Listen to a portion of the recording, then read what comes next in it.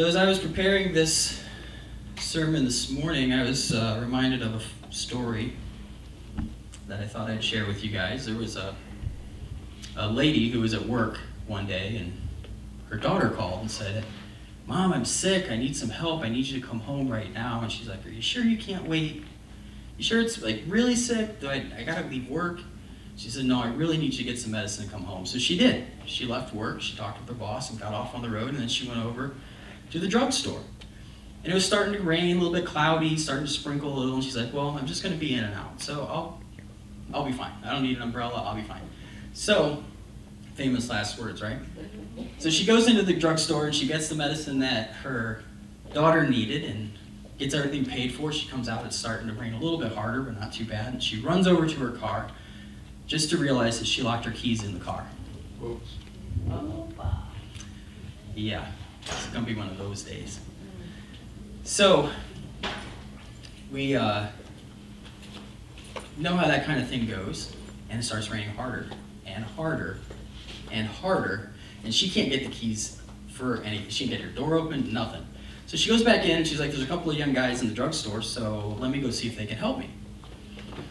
Sure enough, they didn't know anything about cars. They had never opened a locked car without a key before, and so they give her a coat hanger and say, "Here, best of luck to you." Off she goes, trying to jimmy her door open, and to no avail. And so she prays, "God, help me. I need somebody to help me, and I don't know what to do." Now, clearly this is before cell phones, because everybody else would just call somebody and wait in the drugstore. But for this scenario, she didn't have one. She wasn't able to get in. It's just pouring down rain, and suddenly a pickup truck pulls up next to her. It was kind of an old beat-up truck. The guy who got out of it was a bigger dude. He had scars and tattoos. He looked really rough, kind of like not the kind of guy you want to run into all by yourself. And she says, she runs over and she gives him a big hug. And she says, "Sir, I really need help getting my keys out of my car. My door's locked and I can't get in, and I need to get this medicine home to my daughter. Can you help me?" And so he looks at the hanger, he says, "Sure." He takes the hanger. About 13 seconds later, the door's open, and she gives him another big hug, and she says, "Thank you, you're a miracle. You're such a good person." She goes, "No, I'm not." She goes, "No, you helped me, and my daughter gets her medicine. You're such a good person. Thank you so much." And he goes, "I was just let out of prison for car theft." And you know what she said? "Thank you, Lord, for sending a professional."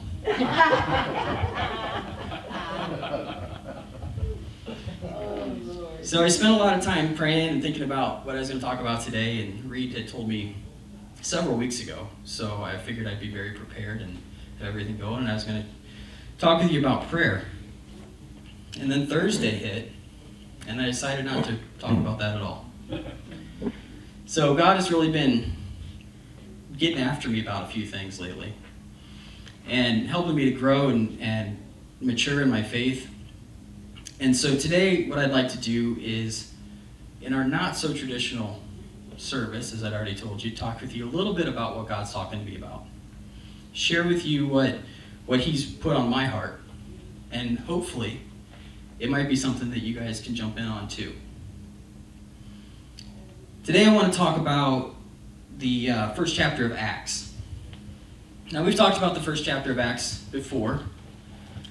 We talked about the day of Pentecost, when thousands of people were saved because the Holy Spirit came on the disciples and just allowed them to do some amazing things.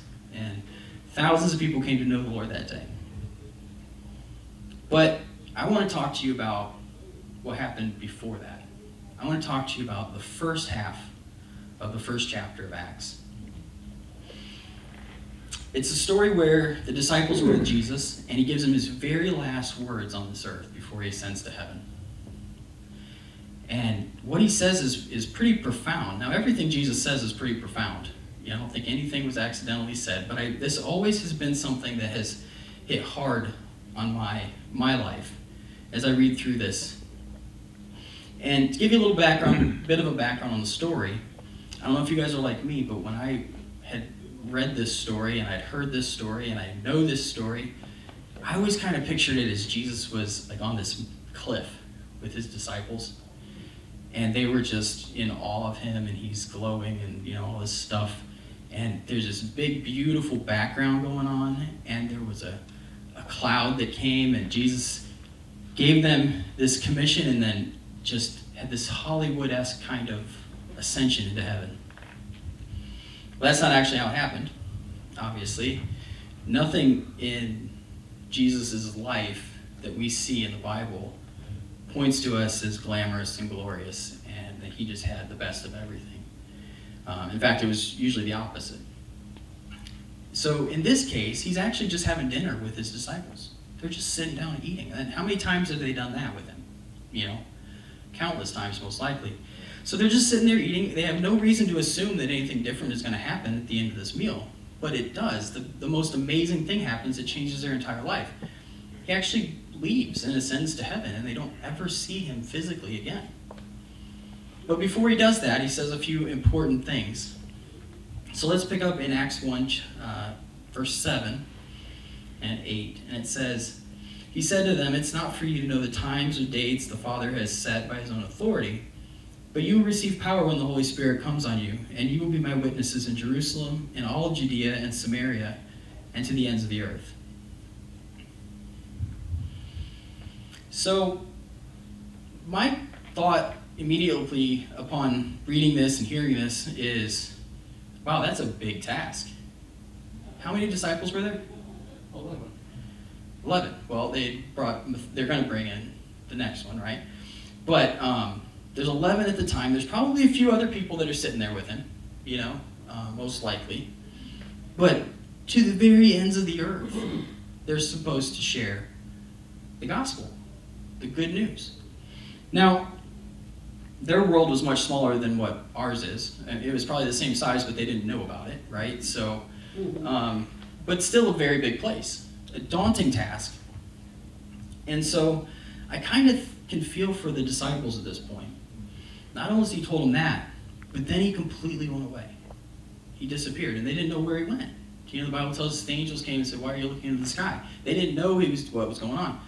So at the end of the day, there they are with this big task. And kind of, I guess I'd have to think, wondering what to do with it. A lot of times, we'll put those disciples on a pedestal, right? I mean, after all, they were Jesus' disciples. They saw the miracles. They helped perform miracles. They were right there with him the whole time. But then I have to step back and think they probably were just like the rest of us, right? We have Jesus in our lives. We've all seen or heard of miracles that have taken place.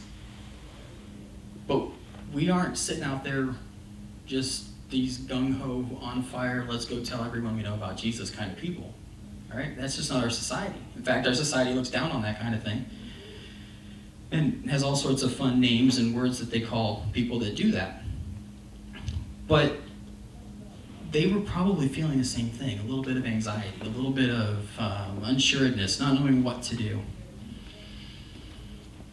But they had a real reason to shy away from this, because just like in today's day and age, it wasn't cool to be a Christian. In fact, they were so far as killing people who were Christians, so it was worse than our day and age. I mean, even Peter denied him 3 times, right? And that's Peter. Paul, he was an apostle, I'll give you that, but, you know, he actually spent many years in prison because of his faith, right? None of these guys had it easy. You know, and the Bible stories that we hear and things, I think sometimes make it easy for us to think that, hey, they were different than us. They could do things we couldn't do, and that's not the case. So, we talk about discipleship a lot. Discipleship is huge, and that's what this is telling us. Go out and make disciples, right? We need to do this. We need to be the witnesses. Where do we find the people to disciple? At home. At home, right. You can find them anywhere, right? These are rookie Christians that I like to call them. Right? They're brand new believers, and we need to go to these brand new believers and we need to tell them about Jesus at a level that encourages them to grow, to learn more about him, to deepen their relationship with him. And in turn, God does this really cool thing, and he deepens our relationship with him while we're doing that. And discipleship is a huge thing. But let's take a quick minute, and if we look around our room, I don't see any rookies sitting out here. And that's what God's been talking with me about. So where do we find our rookies? Well, they were found right where we were found before we knew Jesus. They live in the middle of this messy, dirty world that we all call home. They come from all walks of life. They have good times, they have bad times, and just like everyone else, they're trying their best just to make it day to day. They're people who were just like us at one time in our lives, who knew there just had to be something more in this world, but couldn't quite find what it was because they didn't know how to have a relationship with Jesus. Everyone here that we're sitting with has that hope, right? They have the hope of Christ. In their lives, we all know we're going to heaven. We have bad days and good days, but at the end of the day, what makes us different is we have that hope. So many people don't have that. So if you guessed by this point, we're probably going to be talking more about evangelism than discipleship today. And I know, all right, without even asking for a show of hands, this is everybody's comfort zone, and we're all excited to jump in and do this. So let's just get going. All right, if I had to guess, one of the things Christians, aside from standing up and talking in front of a group of people, hate to do, probably more than do than stand up in front of people, is go out and tell other people about Jesus, right? And I would have to say that one of the reasons I would think from people I've talked to and just using my own head, some of the fears I've had is, it brings up all sorts of concerns. There's potentials for rejection. If you're talking to friends or colleagues, they may judge you or treat you differently. I think most of it, though, really is because we don't know how to start. It's uncomfortable to think about going up and knocking on somebody's door and saying, "Do you know Jesus?" Or, "Do you know where you'd go if you were to die tonight?" as was popular several years back. And it really isn't that difficult. There's a lot of things that we can do to evangelize, and Jesus actually kind of gives us a hint right here in Acts. Let's look at verse 8 one more time. Let's see what Jesus says about where or how we can start our evangelism. Where should he start? He says, "You will be my witnesses in Jerusalem and in all of Judea and Samaria and to the ends of the earth." Now there's a lot packed into that little tiny statement right there. But where does he tell them to start? Home, Jerusalem, right? Back up here in verse 40, if you read that, you can see that Jesus told them not to leave Jerusalem until the Holy Spirit had been given to them as a gift from the Father. And that hasn't happened yet, so they're all still right there where they live in Jerusalem. They aren't going anywhere else. Now, I remember in many of the churches that I've been in, we've done missions, right? We've had outreach. We've had evangelism opportunities. And I remember looking at stages from the pews or the chairs and looking up on the front, and there's a stage with a cardboard cutout of how much money we've raised to dig a well for some far-off country. That's wonderful. I have nothing bad to say about that. We should be doing that. I've also sat through missionary services, many messages from missionaries or people who have gone on missions trips about all the hurting and broke people that they saw in these other countries.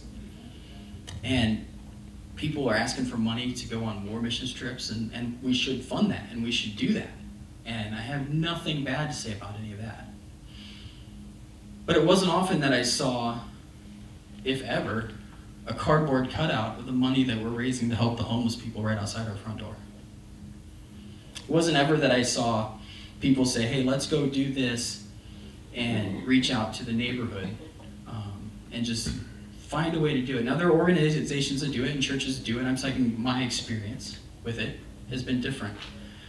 And I think that we sometimes find it easier to go to the ends of the earth than we do to go right outside our front door. And that's what God's asking me right now. What I've been dealing with this week. the Holy Spirit hit me pretty hard. And I'm just going to be honest with you. And I was honest with the Holy Spirit. I mean, there's no point in lying to him. He already knows. Then you got to repent anyway. So might as well just be straight up. And I felt him ask me, what was I doing right now to further God's kingdom? And I had to say, not much. I don't ever want to have to say that again. Now, it's easy in life, and we've had some trials in our life, and many of you know what's going on and what has gone on over the last several years with me, and it's easy for us to get inundated with trouble. It's easy for us to get inundated with work. It's easy for us to find other things to do, but it's not the right thing for us to do. And God has really been wanting me to grab a hold of that and figure that out.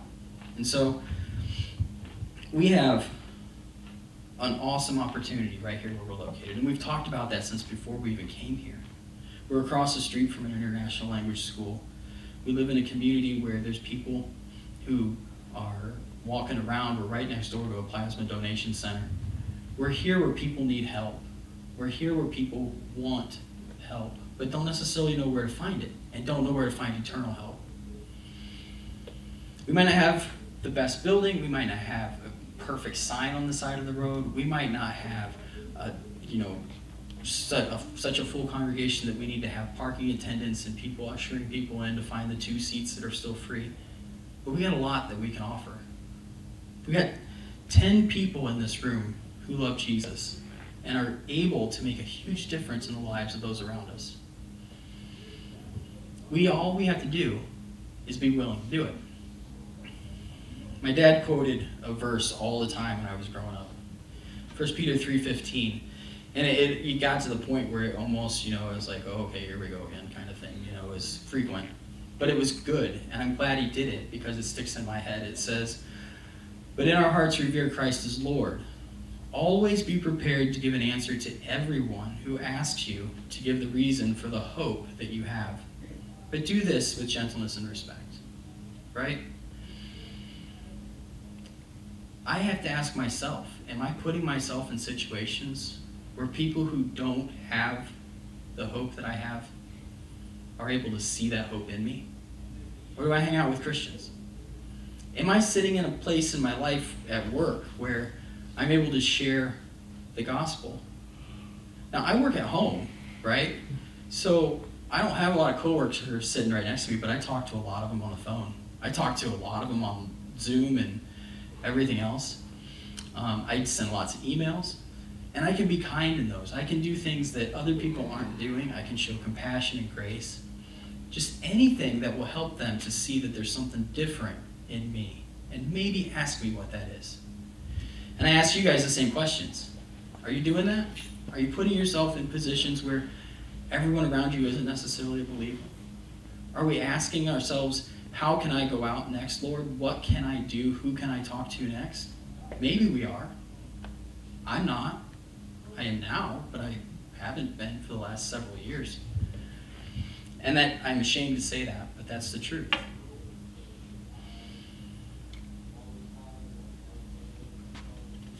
The other thing that really kind of hit hard was my neighbors. Do I know my neighbors? I know their names. I talk to them when I see them outside. But I don't know my neighbors. And if I do know my neighbors, do I know them to the point of being able to share my salvation message with them? Can I tell them how I was saved and how God might be able to work in their life too? So I told you that it doesn't have to be hard to evangelize. It doesn't have to be hard to have those conversations, but I haven't told you how to make it easier yet. So let's do that. I know this is a scary thing, and our field trip is going to play a part on this. But as history tells us, St. Francis said, preach the gospel at all times, and when necessary, use words. I always like that. I heard that in college. I've said it many times. I always like that because we don't have to stand on the street corner with a big sign saying everybody's going to hell. We don't have to stand at somebody's front door that we don't know and knock on it and say, hey, let me tell you how to get to heaven. We don't have to start there. Now, if God opens that door, I think you should knock on the door and tell them. But most of us, that's not how it works. We need to show the world that we're in. We need to show Rock Hill. We need to show this plaza that Christians are different, that Christians love people, and that we're here for them. And so is Jesus. So when you go out into our world, we're very closed off, right? Everybody's in a little group. They call it, I don't know, some sort of everybody's understanding each other and we're all tolerant and whatever nonsense they want to say out there. But everybody has been singled off. And you're this or you're that. And you're not allowed to offend anyone. And you don't, you walk on eggshells in fear that you might say something that someone's going to sue you over later. Like, it's just silly, the stuff that we deal with in our world today. But the universal language is love. And if I love somebody out in my world today that I normally, in their terms, shouldn't be loving on, it's going to make a statement. It's going to be different. It's going to allow people to see that there's something different about me, and that difference is Jesus. So, just like for the disciples, when it comes time to share your faith with the words, that time will come. But it also says here that the Holy Spirit will come upon them. And I can tell you from my own personal experience, there's been times when I've had the opportunity to share Jesus with others, that something happens and God takes over and allows that person to hear what God wants them to hear, no matter what the words fumble out of my mouth. So don't be afraid to share your gospels. Or share the gospel. Don't be afraid to tell people about Jesus. But feel free to start with just loving somebody who normally wouldn't expect you to do so. So I told you we're going to do a field trip. And we are. And so I'm going to wrap it up here. And what I'd like to do is we have a table and chairs that we're going to bring around and set up. And we got all this stuff up here. The water and oranges, apples, some nuts, Kind bars, trail mix. And I want to set up right out here on the sidewalk. And I don't know who's coming. I don't know if anyone will come. But maybe someone will come out of the plasma center that needs some protein. Maybe somebody will be walking down the sidewalk that needs some water. And we don't have to say, hey, I'm Joe from Church 180 and I want to tell you about Jesus. But I can say, hey, you want some cold water? And if they ask me, I can tell them where we're from and what we're all about. Maybe somebody wants prayer. We don't know. Maybe nobody will come. But we have to do something.